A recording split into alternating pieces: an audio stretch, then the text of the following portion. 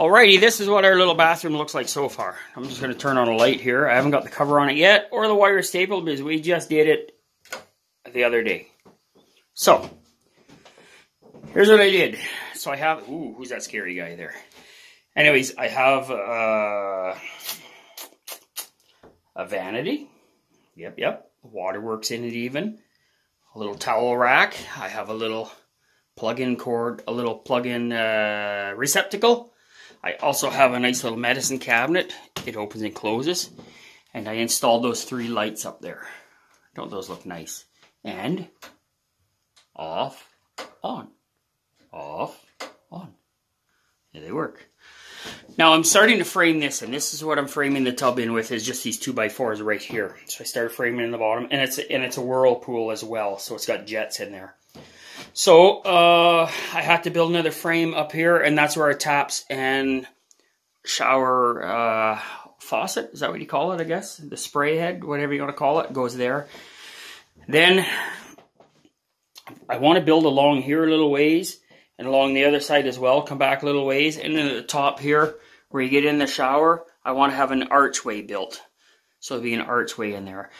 And then we'll get our tubs around, and we'll put in there. But right now, what I'm up to, and this is a used tub too, it's not brand new. It's one I got the motor working, it works good now, everything works on it.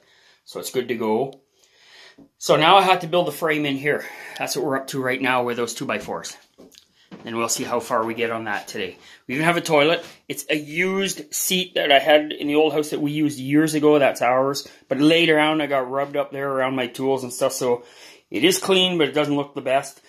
It's because I had rusty nuts and bolts, and it was leaned against my bolt bin up there for years. And that's the toilet we had up in the old house as well, too. We reused that as well. So it works. Yep, it works quite well. The water, if I'm correct there, yeah, works there too. You can see it here. Yeah. I don't think the water pump's turned on right now. But it's funny though, like we don't even have to run the water pump, and the back of our toilet fills up about 3 or 4 times a day just from gravity, from the water running from the well all the way back and into the basement, and then it somehow gets pressurized and it works its way up to the toilet. So we don't even need to run the water pump, and we can flush that toilet at least 3 times a day without even running the water pump. And we have a bit of water pressure without running the water pump as well. It's not great. But now we buried 460 feet of 1.25 inch water line. 560? 560, sorry, not 460. 560 feet of 1.25 inch water line. And it all runs downhill from the old house back to this house into the basement. But then it has to, somehow it pressurizes it, and then it makes its way up here. And we're quite tickled pink about that. Hold her down there.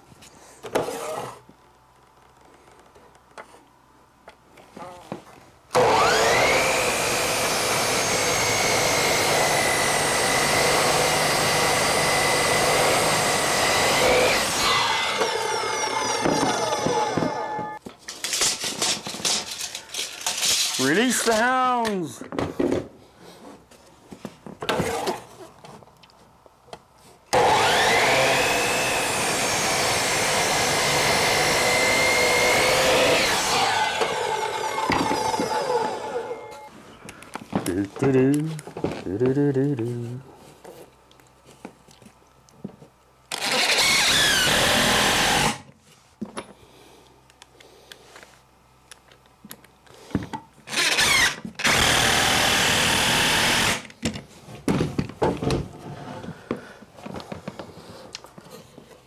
Oh, yes, that's right, my little chickadee.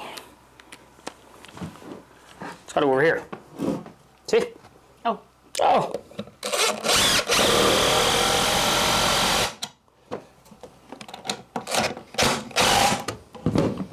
There we are.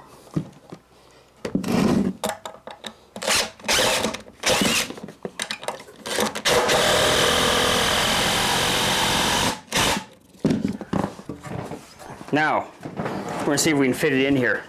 All Alright, so this is all in here good, so I'm just going to put a screw right in here, attach this.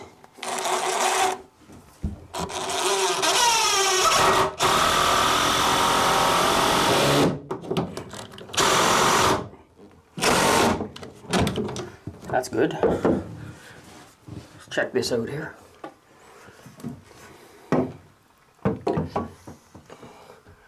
Hey, that looks good. I know that's leaned out that way. Sure it is, it's got to come in here. But I was pretty sure of that.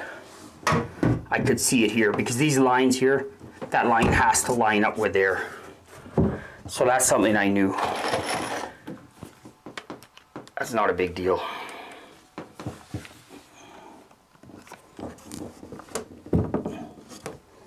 Okay. Yep, I knew that was going to fall off.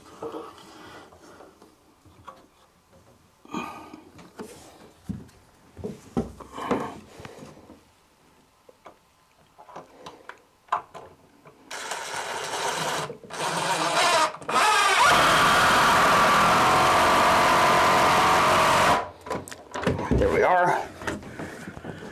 Now this I have to push in here to line that up because it's out of whack. Yeah, it's got to go in lots.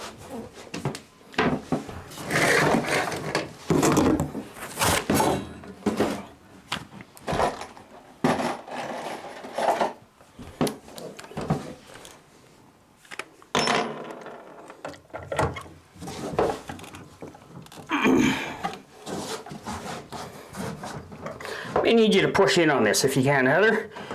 You can go over here and just push in on the top. Oh, right there. Too much? Right there.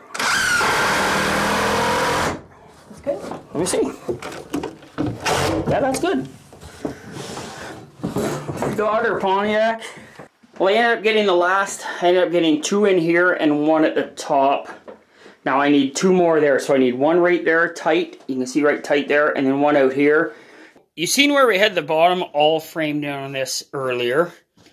But I'll show you what I've done so far here. I'm going to turn on the light here, and boom, that's what we've done so far. So I got that all framed in around there, around the tub. I had to put a piece of 2x4 up there, but we have insulation for in here. We're going to insulate this one wall here. 1 sheet of OSB already up there in place. Look at that. That's how she's going to be. Let's show you how much we got done today. So I finished the last little bit here tonight, just around the tub. That's how that's looking. Got to vacuum up some sawdust there. But that's about it. Like I said, I was saying earlier, this will all be closed in here. It'll be all sheeted over with probably cedar. Yeah, our white cedar we have growing around here. So I'll cut cedar with a mill for that. There'll be a 2-inch cedar strip along here. It'll stick out probably about, I don't know, maybe 4 inches maybe. It'll be 4 inches, so it's only really going to stick out maybe 1.5 inches. And there'll be a nice routed edge along that. So cedar strips all around here, and then we'll put a nice little frame around that too. And then we have to put, of course, our taps in here. And then we have to put our shower head up there. And then we have to close this all in with drywall. We have mold resistant drywall, like I said. I think I said that earlier. If not, yeah, we have mold resistant drywall for this. And then we have to get a tub surround. Now, it looks a little dark in there right now, but once we get that bright shower stall in there, it's not going to be so dark. It's going to look pretty bright in there. So, like I say, mold resistant drywall. We have already here, in fact.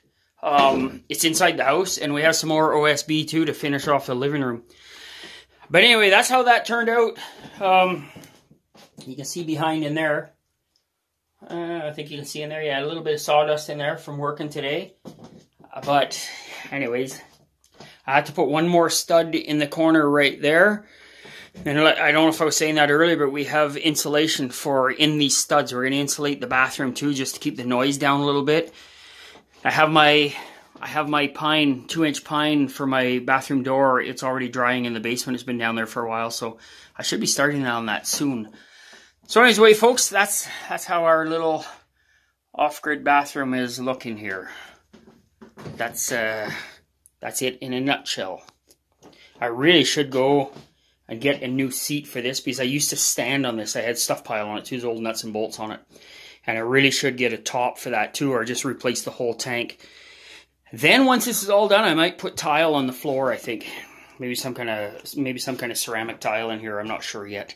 I've never done ceramic tile, but hey, I'm up for that. I've never done drywall either, but I'm gonna have to try that too. So anyways, let me know what you think folks.